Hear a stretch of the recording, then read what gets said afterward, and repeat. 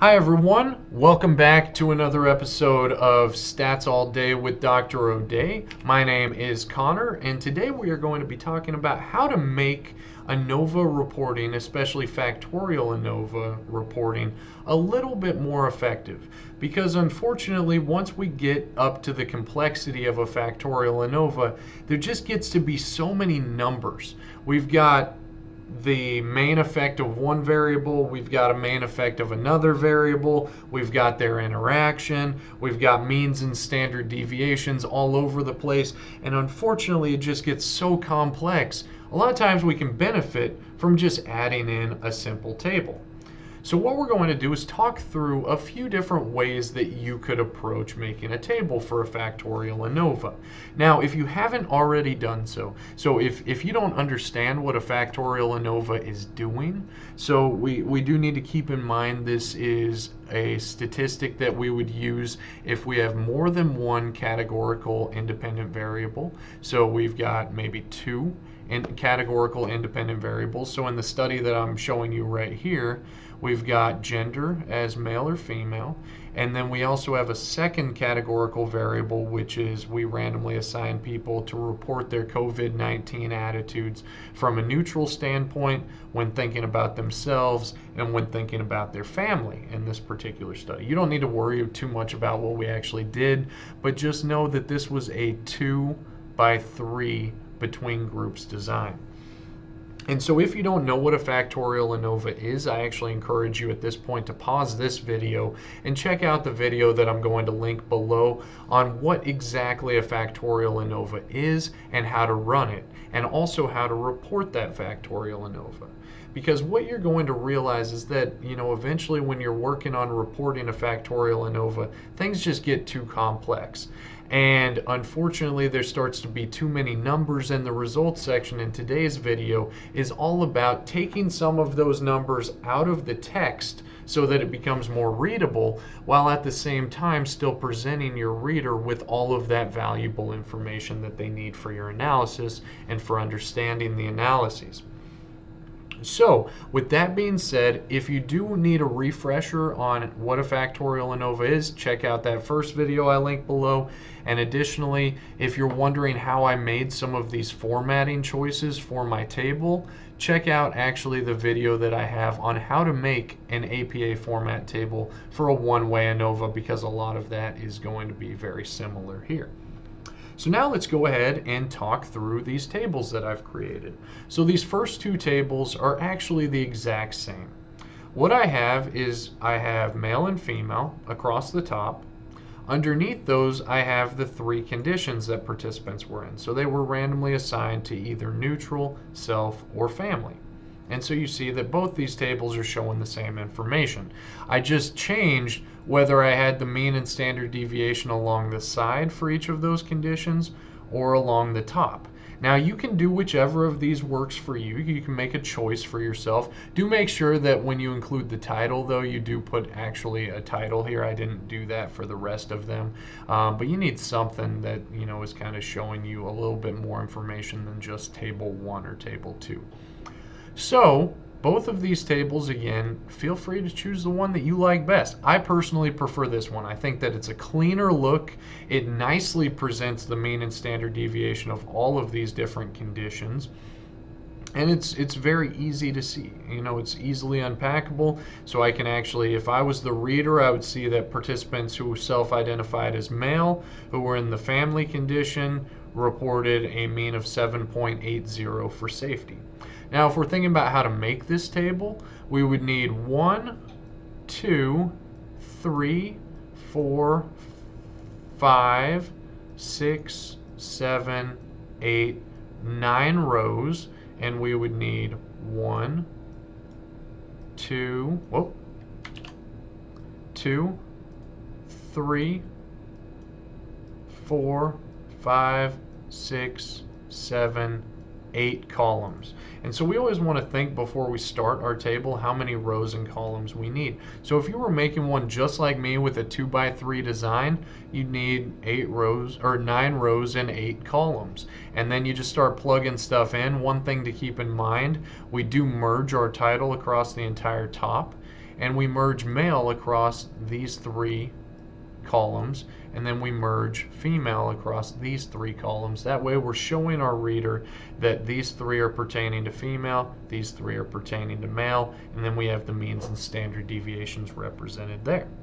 Now, one limitation of these two tables is that it doesn't actually tell us which ones are significant. It doesn't tell us, is there a main effect of gender, is there a main effect of condition, and is there an interaction? And so one of these two tables, you could report that information in text, I suppose, but you're getting back to this idea that there's a lot of numbers that are being represented in text if you do that. So I might pair this table with table 2 here, where I nicely represent for each of the three dependent variables. We've got safety, we've got negative affect, and we've got panic. I show the main effect of gender for each of those, and we can see that there is a main effect of gender predicting safety. We see that there's not a main effect of gender predicting negative affect, and there's not a main effect of gender predicting panic. We then can also see the main effect of condition, and we see that all of those p-values are significant there. We're also presenting our reader with the partial eta squared, which again is telling us what percent of variance is being accounted for by gender, condition, and then also their interaction. So here we know, is there a main effect of gender, is there a main effect of condition, and is there an interaction between the two? And we also know each of the means and standard deviations by including these two tables.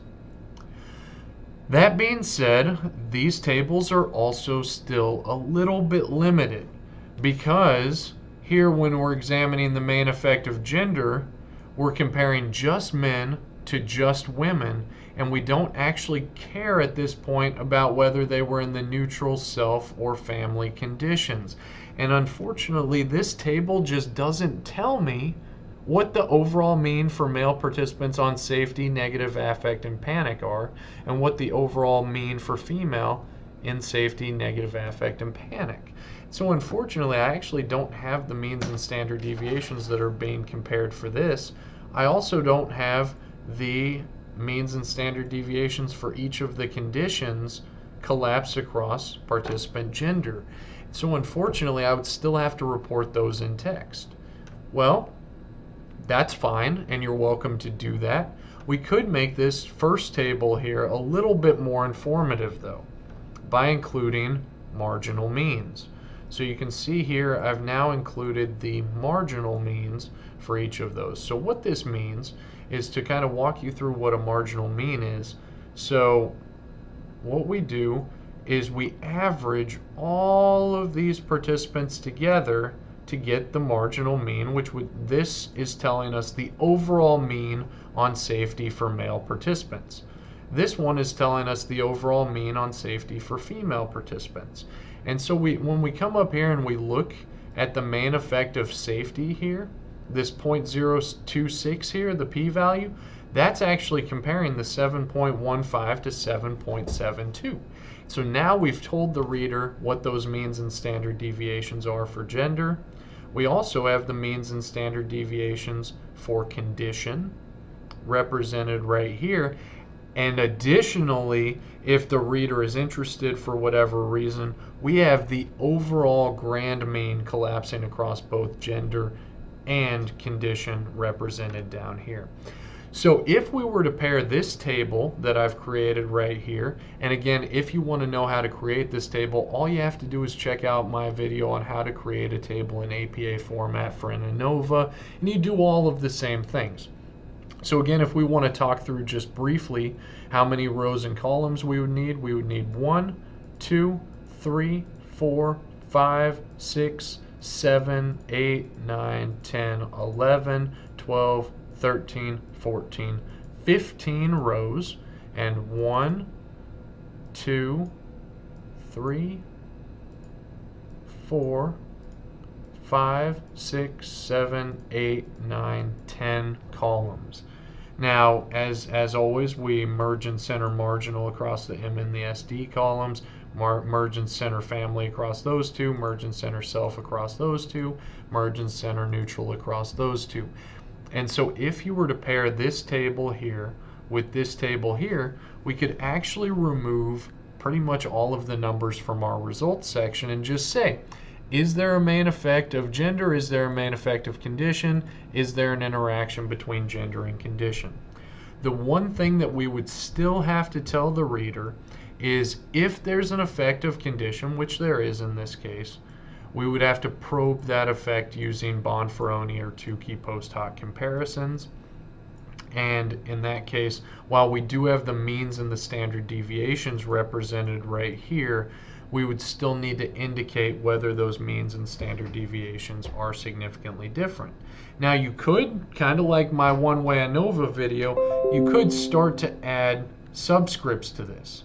So you could actually start to add like an A, a B if these two were significantly different, and then an A subscript and actually say these two are not different, but they're both different from self. You could do something like that if that was something that you wanted to do. I'd probably just go ahead and report the p-values for those comparisons in text if it were me. But again, make these tables your own.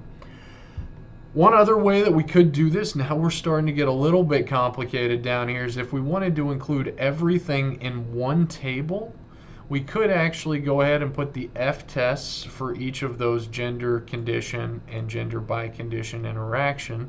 We could put all of those F tests there, and we would actually not want to italicize these numbers here. So we unitalicize those. You can see the F's, the P's, the partial eta squareds, and then you could see all of the means and standard deviations. So this table is actually, what I'm doing there is I'm actually combining these two tables together. And you could do it that way. To me, that's a little bit cumbersome, and so I actually simplified that reporting here, where instead of actually listing out all of the p-values, I actually just told my reader that if it has 1 star, the p-value is less than 0.05. If it has 2 stars, the p-value is less than 0.01. 3 stars, it's less than 0.001. And what we can then see is we've got all of that represented here. So are those significant or are they not significant? And we can take the p-values out then, and then underneath each of those I give the partial eta squared values. And then we also have the means and standard deviations off to the right. One limitation of these two tables is, just like these first few tables, unfortunately we don't have those marginal means. So now if we want to get really crazy and we want to put everything into one overarching table, so now we are going completely off the rails. We're putting it all into one table. We are saying, listen here, I'm going to get everything in here. I'm going to take all the numbers out and I'm going to do it in one and only one table. We get a little bit more complicated here. So just like these previous tables here, I've collapsed the F statistics for gender, condition, and gender by condition. We see that that's for safety here, for negative affect here, and for panic here. Then over on the right side, I have represented the means and standard deviations for male, female, neutral, self, and family. We have the marginal means for male and female here, and then we've got the marginal means for neutral, self, and family represented there, and then we have the grand mean right there. So if you did want to do this, it's a little bit more complex of a table. It's not too bad to create though. I mean, really, we're just making some cells and filling them in. So we need 1, 2, 3, 4, 5, 6, 7, 8, 9, 10, 11, 12, 13, 14, 15, 16 rows. And we would need 1, 2, 3, 4, 5, 6, 7, 8, 9, 10, 11, 12, 13, 14 columns. Now, one of the things that you might have noticed is I actually shifted from portrait mode to landscape mode. And that was to fit these tables onto here, because we want to make sure that our tables are looking good, that they're fitting, everything's going really well for us. And I'll show you how you can actually do that.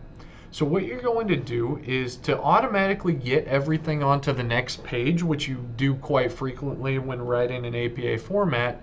You hold down the control button and do enter, control enter. Then I do breaks again, I add another continuous break in, and then I go back to portrait. So I oftentimes use this where I shift back and forth from portrait to landscape in my writing, and it just depends on what you need to fit onto the page.